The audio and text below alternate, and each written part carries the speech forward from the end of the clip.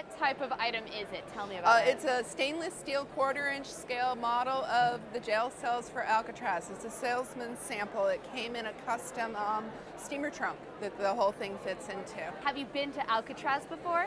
No, I've not personally been to Alcatraz. However, one of my friends took these keys to Alcatraz and actually talked to the park warden and said, I have the original master keys to Alcatraz. They didn't believe him, and he went up and stuck them into the mess hall door, and it opened up the mess hall door, and they opened up one of the jail cell doors, and they got really mad at him for having the keys. But the company kept a master blank of each key for every penitentiary that they built. So do the doors on this work? I think I saw... Yeah, it'll work.